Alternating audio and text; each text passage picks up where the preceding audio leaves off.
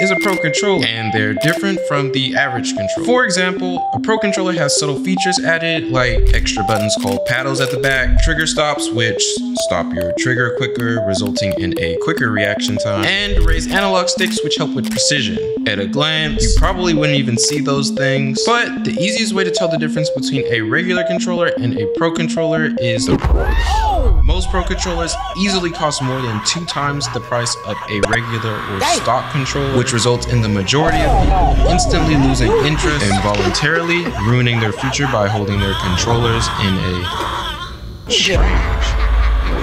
But what if I just got my hands on the best pro controller for the lowest price? After seeing multiple comments upon endlessly trying to find better pro controllers, I finally did some research and I found out that this controller is not only the best-selling Xbox controller, but is also the cheapest controller, totaling in at $10 less than an original stock Xbox controller with pro level features. This sounded way too good to be true, so I also looked at what everyone else was saying. Cheap AF. I mean, he's right. That's literally why the controller is so popular. So why did he rate it 1 star? And where's the rest of the review?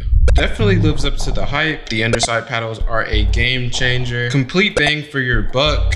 It was great until it broke. Well, that's what happens when something breaks. It kind of just stops working.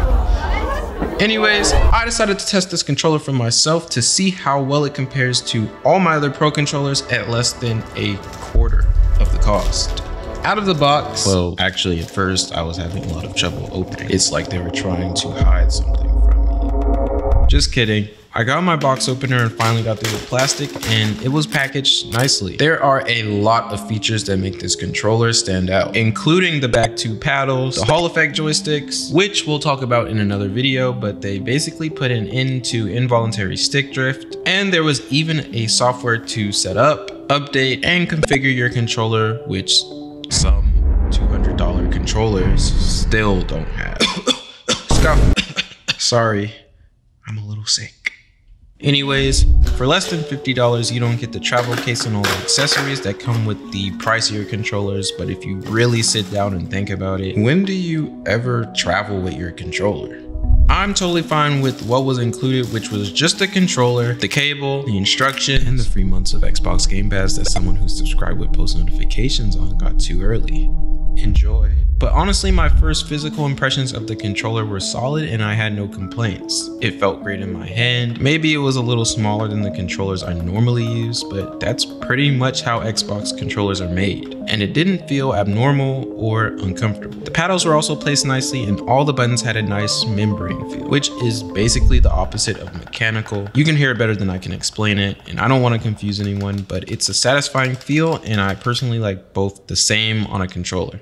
Like I said earlier, everything was looking pretty decent. It didn't seem like anything was missing, but then I started thinking about my other controllers. The only thing that I could think of that was missing was the trigger stops. I always use at least trigger stops, if not hair triggers, on all of my controllers. I haven't played without them in at least 5 years, so I don't know if this would change my gameplay or opinion about this controller. So I started my computer to launch Fort, download the Nexus software, and test everything, but it just happened to be the brand new season and the servers were offline for the whole day. After finally updating Fortnite, plugging in my controller, and finding the Nexus app to download, the reviews were mostly either 5 stars or 1 star. And I'm not gonna lie, when I was reading them, there were a lot of reviews warning you that it made the controller unusable. But I wanted to use the controller at its full potential, so I went ahead and downloaded the software anyway. When I opened the app, just kidding again. When I opened the app and updated it, it was actually a great app. It looked visually better than all the other apps I've used, and it was very simple to operate. You can customize 3 different profiles, and in each profile you can play around with binds, dead zones, which I love default because I usually make in-game changes, triggers, and vibrations. I always turn off vibration when I'm playing FPS games or games that I want to have a competitive advantage in. But here's something interesting I found while customizing the triggers. You can actually turn on an option to enable hair triggers, making the trigger activate as early as possible without fully actuating or pressing the trigger all the way down. I've never seen a controller without trigger stops have this option, and I was curious to see if it made up for not having any physical trigger stops at all. So I loaded into Fortnite to put this controller to test and practice for a bit, and it wasn't too bad. Now, I'm a little rusty because I haven't played in a few months, but the controller felt normal, which is good. It felt a little sticky at times. That's the only way I can describe it. So after a few minutes, I decided to test a lower dead zone, and I surprisingly got away with playing on the lowest dead zone without any drift. Now that is surprising. I haven't practiced in a super long time, so I kind of just took my time getting a feel for the controller and unwashing myself. I did notice the digital hair trigger setting from the Nexus app making a difference, but it didn't stop me from fully pressing the triggers anyway, and I felt my pointer fingers getting tired, so that is something I thought I would point out. After building for a while, next I loaded into an edit course. Also, in the process of testing the controller, I found another thing missing, which is the usual raised analog stick that all pro controllers usually have. That is definitely something that I would like to be included in a controller I play with regularly, because it makes a huge difference on how accurately you aim or edit if you play Fortnite. But it's not such a big deal because you can fix this by buying analog stick attachments that snap on, which essentially do the same thing. And let me make this clear, for less than $50, it's really hard to complain about this controller.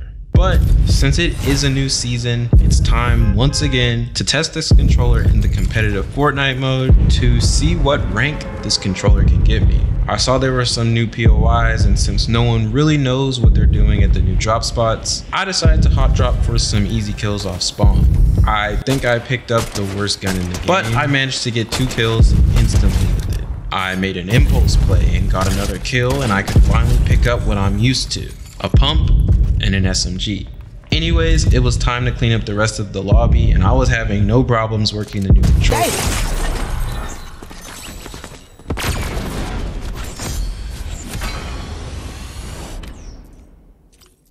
For my honest review, I would give it an 8 out of 10. Although there is a few things that could be improved upon, I would recommend it as like the training wheels towards learning how paddles work, and a great starting point if you're actually interested in pro controllers. There's a link in the description if you want to buy the controller. I've never personally recommended for anyone to buy a specific controller, and if you don't have this controller but you want to try paddles, then you are 100% missing out. You can thank me later, but I'm just glad to call this my job. Alright, well, thanks for watching, guys. I have another job I have to go to, so I'll see you guys in the next video.